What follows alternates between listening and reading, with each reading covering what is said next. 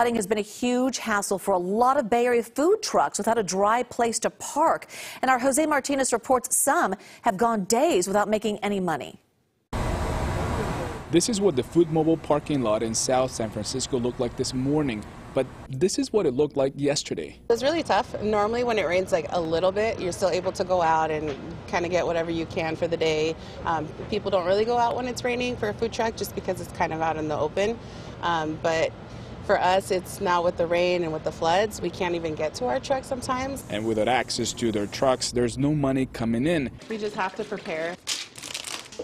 That's why we spend the morning with Karen Gonzalez, owner of Cochinita, a food truck that sells Mexican food all over the city. Unfortunately, they have seen the impact of the weather in their pockets. Karen tells me that the problem started on this corner. All this area was flooded all the way down to the entrance of the parking lot. We did have to cancel our Wednesday and Thursday shifts. We were luckily able to go out Thursday night. We go to a spot called Beer Bottle in San Francisco.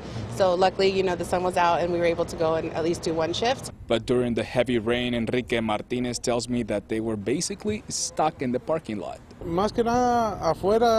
He says it happens outside, the whole street floods, and the food trucks can't come out because they get stuck in the water.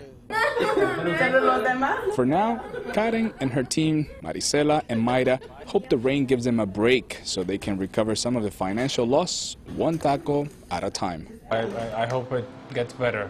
Me too. It can only get better from here. Yeah. We hope so, too. And the North Bay is another spot still struggling to dry out tonight. This Sonoma vineyard looks a lot more like a swamp right now. Not far away, we found a church parking lot basically underwater. And this is the intersection at 121 and Broadway in Napa, and part of that area is